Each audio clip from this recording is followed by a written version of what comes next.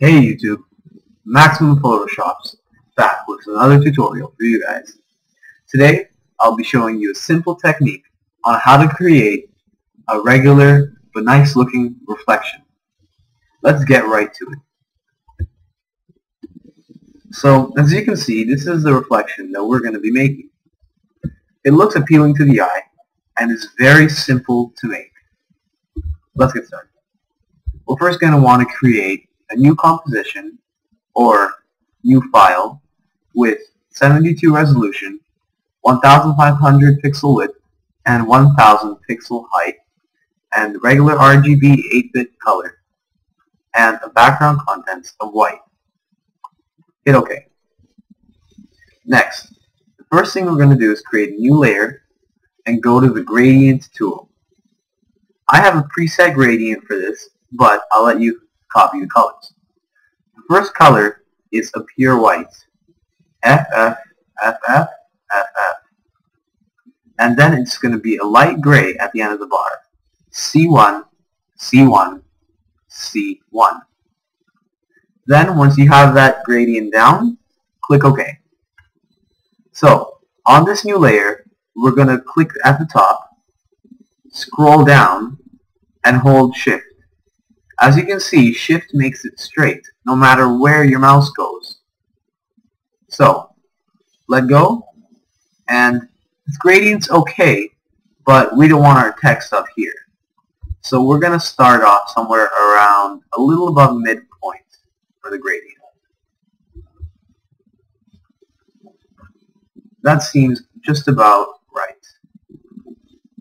So, next we're going to take this and just decrease the opacity to about 80% and make a new layer.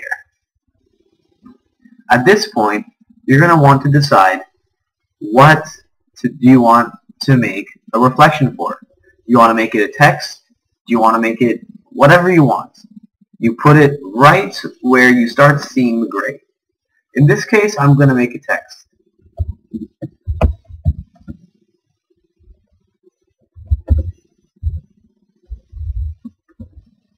Okay, so we have that down. If it's a text, there's no need to rasterize the layer. So once you're done, you're going to make a new layer and you're going to select this gray, 76, 76, 76 as your foreground color. Hit OK.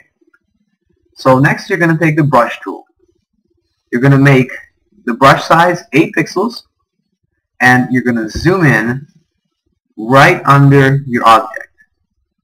You're going to place it a little further from where your object starts and click and hold Shift. Same thing with the gradient. If you hold Shift, Photoshop will automatically make a straight line with this and won't let it go anywhere. It's okay if you go a little too far.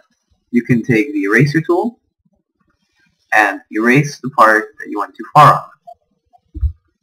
Next, you're going to want to select the blur tool. Select it to normal, strength 100%, and for this tutorial, I'm going to make the brush size 200 pixels. Next, you're going to start brushing on this, just to make it a little blurry and feathered. As you can see, it's starting to get a little blurry, and that's good. That's what we want. Next, you're going to make the opacity down to about 80% as well. And that looks about right. Lastly, for this tutorial, we're going to make a copy of the text layer or whatever layer that you want to make a reflection for. Copy it up and drag it right below the layer. Make sure it's all aligned or else this technique will not work. Perfect. So now what you want to do is go to Edit, Free Transform, right click it and press Flip Vertical. Great. Now we're going to select the layer opacity to about 45% and we're going to need to rasterize the layer if it's a text layer. So now what we're going to do to make that fading reflection effect is click this button right here, add a vector mask, it should say, you're creating a layer mask right here. So next you're going to take your gradient tool and make sure the gradient tool is set to black and white. Now you're going to click and select the mask, and you're going to play around with the gradient tool until you like what you see. At this point, I think this looks quite good. That is basically it, YouTube. A quick and simple way on how to create a nice looking reflection in Photoshop. If you need any photoshopping or design done, please visit d2design.co. The link will be in the description. Once again, thank you, YouTube. Watch some other videos and subscribe. See you next time.